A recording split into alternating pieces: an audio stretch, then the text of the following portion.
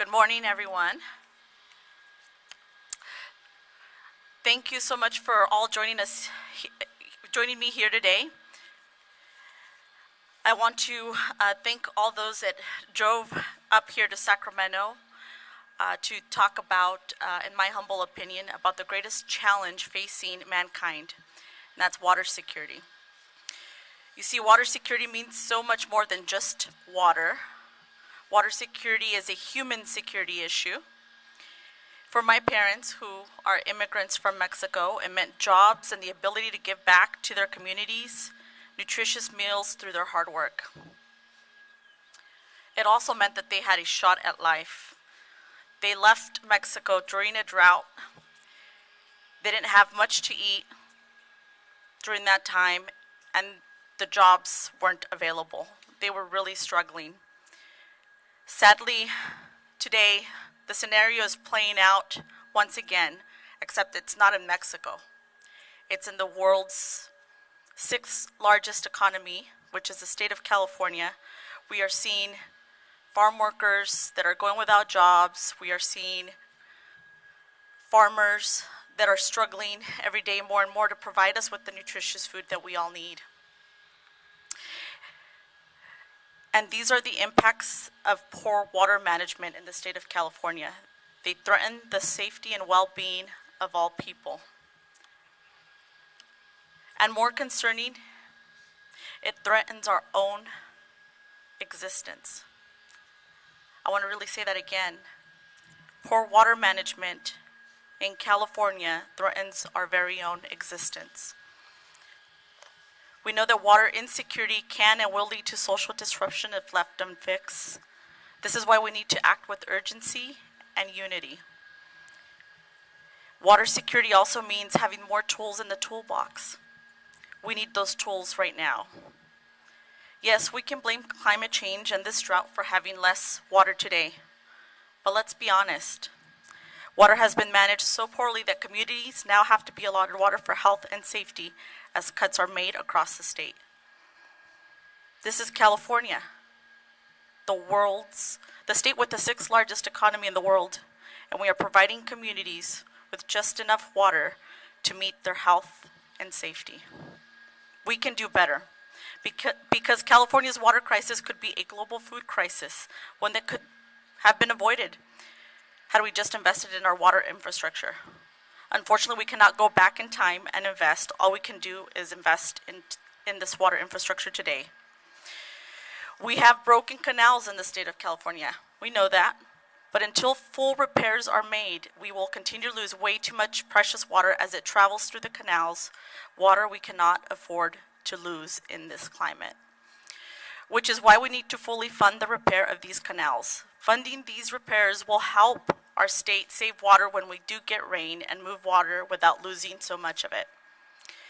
California has another historical surplus, and investments in our water future must be made now. Human life is unimaginable without water. So I urge the governor and my colleagues to invest and repair our broken water infrastructure today. Thank you so much. At this moment, I want to open it up to our next speaker, who is Jasbir Singh Sidhu of the Punjabi American Growers Group, and he's here to speak a little bit about the impacts.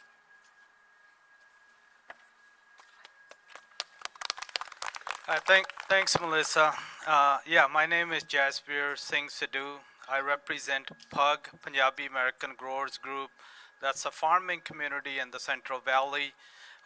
We're here to talk about the great impact of Sigma and water. As we all understand, our natural precious resource of water, something has to be done.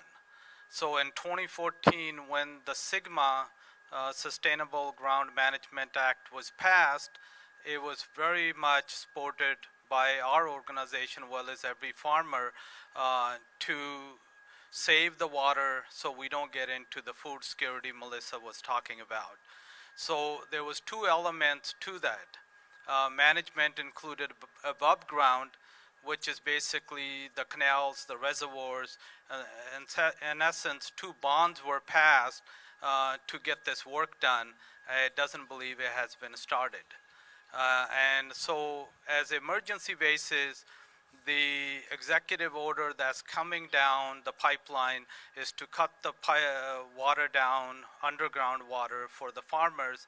That has a huge impact on communities, on social, and will be relying on other countries.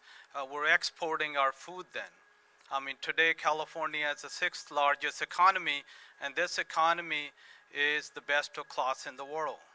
By having these type of acts coming down on us, taking millions and millions acre out of production, we are going to have huge impact on the families.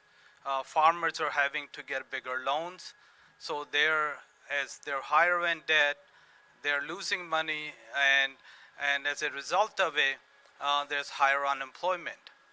It's got a trickle-down effect, unemployment causing school issues and affecting the social web around those communities. So higher crimes and so forth. So we're basically asking really our government, our legislatures to get together and find a real solution, not just cutting down the water, but also doing some work above the ground until we're able to affect that. Water security is key.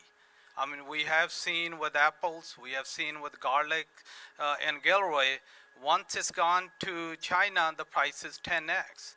And that we cannot afford to continue on the path as we're shipping high tech. Now we're on a path to ship agriculture to other countries so they could feed us, and we see that is a big security issue. Other issue that comes in is in terms of water. Our infrastructure was built 70 years ago, supporting around 4 million people at the time. We got 40 million. Our population is growth 10x. Every city is growing, and we are paying higher taxes, but in return, none of the work is being done to support this population.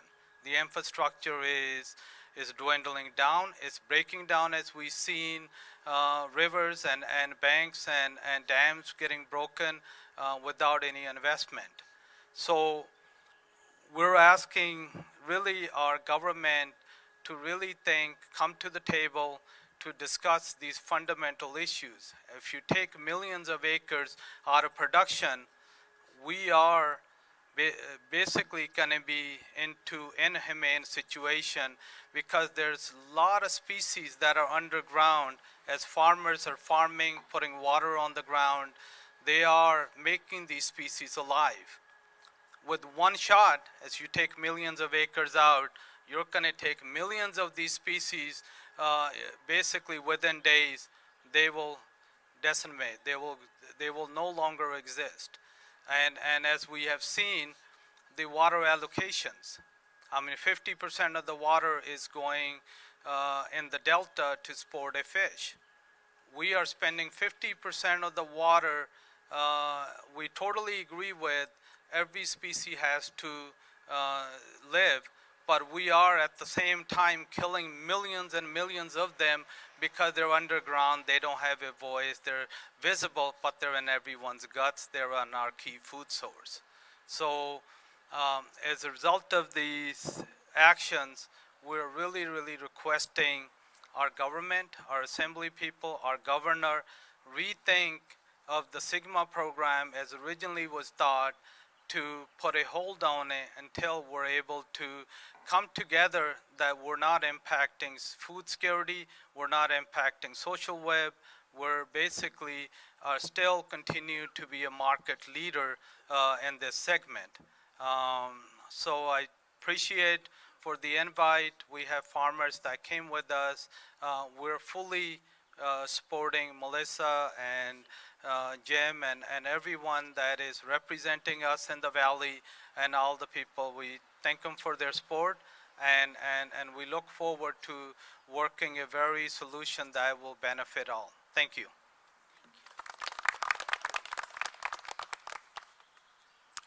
Thank you. And up next we have John Rubin from the Westlands Water District. Do we have John here? There he is. Good morning. My name is John Rubin, and I'm I serve as the Assistant General Manager, General Counsel of the Westlands Water District. I thank Senator Hurtado for her tireless effort to build coalitions and resolve issues of critical importance to the state of California. In 2019, farmers in Westlands grew approximately 5.5% of the country's vegetables and melon crops, and approximately 3.5% of the country's fruit and nut crops. The production of that food supported over 35,000 jobs. These numbers highlight the importance of Central Valley agriculture to the region's economy and to the country's domestic food supply. And it's no surprise why. The Central Valley's Mediterranean climate and healthy, fertile soils make it ripe for growing hundreds of different nutritious crops. However, the Central Valley cannot remain productive without adequate, reliable water supply. As we proceed through this second year of drought, we are once again reminded that to achieve a resilient water supply future, the water resources of this state must be used more efficiently. Investment in infrastructure is necessary. Senate Bill 559 would do just that by funding a share of critical infrastructure repairs to the Delta-Mendota Canal, San Luis Canal, Kern Canal, and the California Aqueduct. Senate Bill 559 would improve California's resilience to climate change. Senate Bill 559 would help make affordable, clean drinking water available to more than 31 million people. Senate Bill 559 would help protect existing jobs and create new jobs. Senate Bill 559 would help restore wetland habitat. And Senate Bill 559 would help support the delivery of water to more than 3 million acres of agricultural land that feed the nation. For all of these reasons, Westlands Water District supports enactment and full funding of Senate Bill 559. Thank you.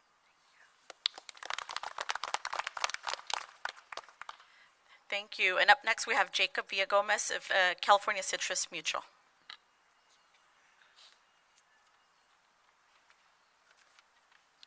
Thank you, Senator. Good morning. My name is Jacob Villagomez. I'm here on behalf of the California Citrus Mutual and its citrus grower membership throughout the state of California. Today, much like our consumers, California growers of all commodities, like you heard, continue to be squeezed not only by drought, high prices, lack of supporting infrastructure, which is what we're here talking about today, port congestion, climate change, and even the war between Ukraine and Russia that has skyrocketed pesticide prices. However, also among us to suffer are the farm workers and their families who face not only job loss and a lack of voice providing them with security for a better future. As we continue to find ourselves in dry and intensifying drought, our constituencies cannot wait any longer. Years of siloed or local approaches to solving our broader water issues have been unsuccessful. As population growth in urban and suburban California drown out the voice of rural California, it is vital for agricultural interests to join in larger and broader coalitions, such as the one you see behind us today, so that we can reach additional legislators, change a couple hearts along the way, and most importantly, provide change to those we serve. That is why CCM is a founding member of the Water Blueprint for the San Joaquin Valley, which is an effort to find common ground within the region when it comes to bringing more water to the Central Valley and to our communities, and to build support outside the region, and to bring together water districts, agricultural organizations such as ourselves and the ones you see behind me here, and local communities to provide a better water outlook, mitigate drought, and provide an updated water system that works for everyone. I would like to close by thanking the good and consistent Senator and her colleagues for once again providing a united front and another push to secure a better water future. Thank you.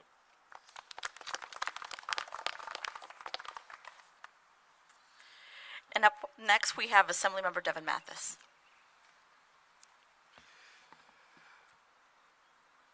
We have one of the most vast agricultural regions in the entire world. 1 in 4 jobs in the San Joaquin Valley is dependent on these water supplies that feed our agriculture system. 1 in 4. And then you double that when you think about the fact that a lot of these people are married in these small communities. You think about those families, and it exponentially gets larger. Without the resources from 559, it's not just about our agriculture. It's our communities, our families, our schools, our public safety that are at stake. We have to get this funding. We have to make our communities whole. And I encourage the other people in this building to step up, because they talk about how communities of color matter. They talk about how immigrant communities matter. They talk about they want to help schools. They want to help our first responders. They want to help crime rates. In order to do that, we need to do this. We need to secure 559. We need to secure funding to fix our canal system and ensure that we can move water where it's needed most. Thank you.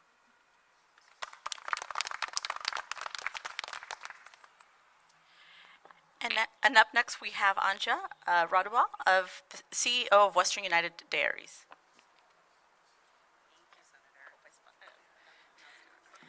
Close. Anya Radaba. Thank you for having me here today. I'm here to speak on behalf of Senator Hurtado in support of 559, SB 559. 85% of all of California's school lunch program comes from south of Fresno County. 70% of the nation's affordable protein comes from Merced County South, and 100% of the world's food bank system is touched by the food grown in the valley. We can't afford any more recreational outrage. We have to have rural community leaders like Senator Hurtado coming to support together solutions that we can all get behind. Regardless of political preference, all of our farmers in the valley live, breathe, and consume the same water as the workers that they stand next to every single day. Our farming community is just that, a community. We stand beside each other, and we use the same resources. Water justice is about a holistic solution like SB 559. Thank you for your day. And up next we have Alex Baring of the Friant Water Authority. Thank you, Senator. Good morning. My name is Alex Baring, and I work for Friant Water Authority, like the Senator said.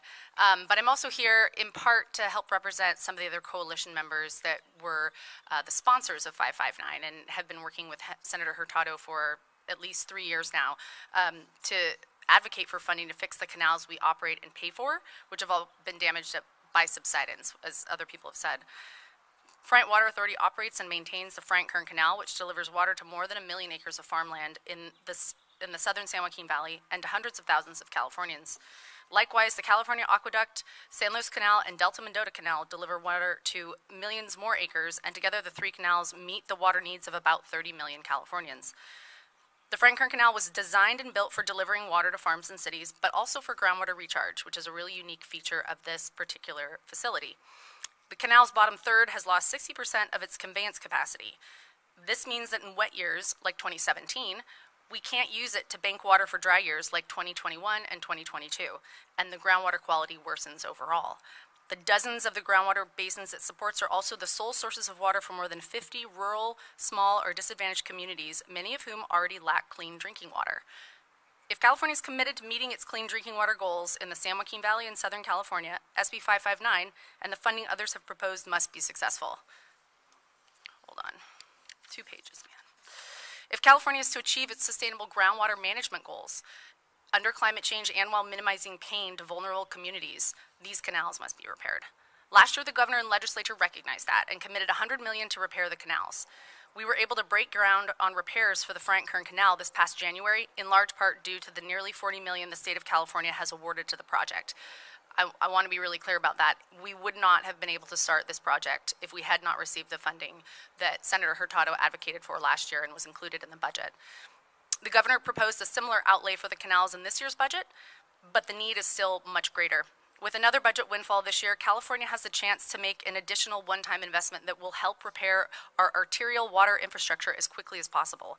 Thank you to Senator Hurtado and her colleagues in the Senate and the Assembly, as well as the governor, DWR, Director Carla Namath, who's been amazing to work with in making sure that we receive these funds as quickly as possible, Secretary Crowfoot and all of their staff for recognizing the opportunity we have this year to fund conveyance improvements, and hopefully we'll continue to support that important work. Thank you. Thank you, Alex. Up next, we have Assemblymember Jim Patterson. Is he here? Thank you, Senator. Imagine if you are a farm worker who for 20 years or more have been part of growing, harvesting, and getting crops to the marketplace. And you live in one of the small agricultural towns up and down the valley. And you go to your kitchen and you turn on the tap and water doesn't come out. That is the reality of far too many of our farm workers who are the backbone of the economy that comes from our valley. Imagine if you are the grower that employs that farm worker, and you have acre upon acre of quality crops needing water, and yet the allocation is zero, nothing, and the crops may very well have to be fallowed. That is the reality of Central California today, unless we take this remarkable opportunity with a $68 billion surplus to take some of that money and put it into the maintenance of these canals, so that when the water is in our reservoirs and we turn on the flow, it gets to the people and the farms and the produce that we so desperately need. This is a no-brainer and should be supported across the aisle and in every executive suite in the California governor's office. That's what we're calling for, and that's what we expect to take place. Nothing short of that is acceptable.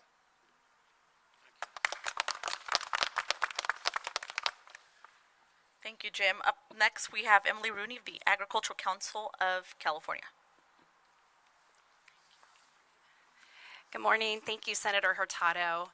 On behalf of 15,000 farmer families of Agricultural Council of California, we extend a heartfelt thank you to Senator Hurtado for initiating this effort, and a thank you to Governor Newsom for his previous and proposed investments to repair the critical infrastructure at the Fry and Current Canal, the Delta Mendota Canal, the California Aqueduct, to better provide for the future of our families, our farms, and the environment. The funding for this project is vital because it not only delivers water that is critically needed for the families of the Central Valley, but it's also one piece of a very complex puzzle that demonstrates the state's action in investing in infrastructure as we continue to build climate resiliency. More work needs to be done, and this is a step in the right direction. But we must not delay in taking action this year. We all know our state's economy is cyclical, and we have a small window of opportunity right now to fund these types of projects. Now is the time to act before the surplus of general fund dollars is gone. So we are here together urging the legislature to drive home the importance of including $300 million in funding for the 2022-2023 state budget. I'd like to also wrap up my comments with the recognition that this suite of projects comes as a bipartisan request. At a time when politics can be painfully difficult, we have a project that benefits all, and that is reflected by the political diversity here today.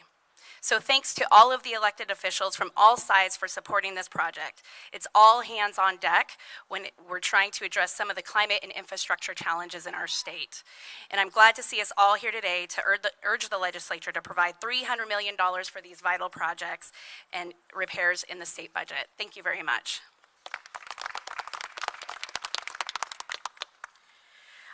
I also have here with me the president of the California Farm Bureau, and I'm going to invite him up to speak if he'd like to share a few words. I'll be brief. Thank you, Senator. Jamie Johansson, President of the California Farm Bureau, representing over 30,000 farm families across California, from Imperial up to Siskiyou County. I want to thank the Senator for her leadership on these water issues and infrastructure, not just for your constituents, but for the state of California.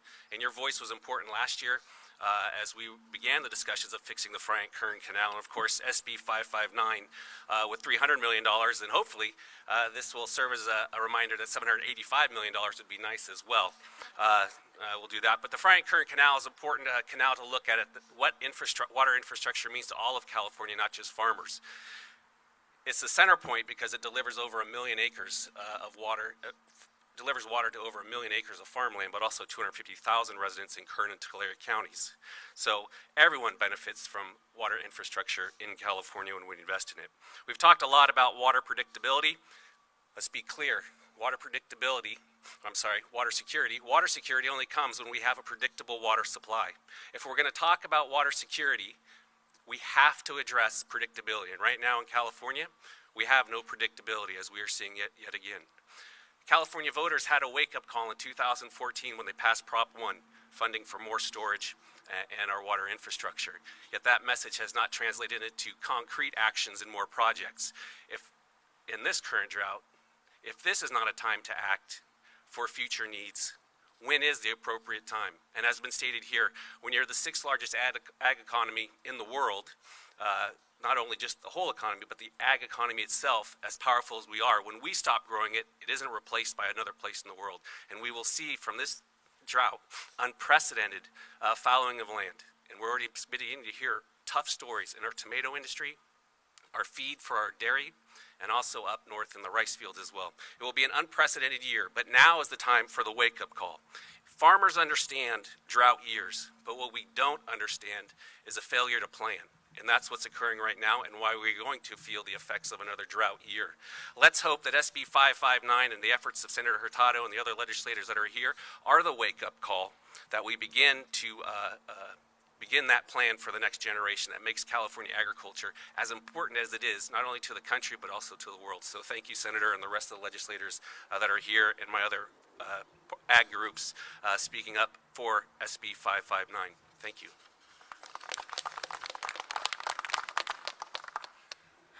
Okay, do we have any questions? Any additional comments? Okay, we're going to get this funded, right?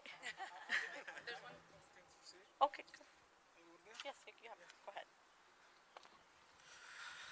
See, my name is Makhan Singh from Sacramento, and I am a very small grower in Central Valley by Madera County.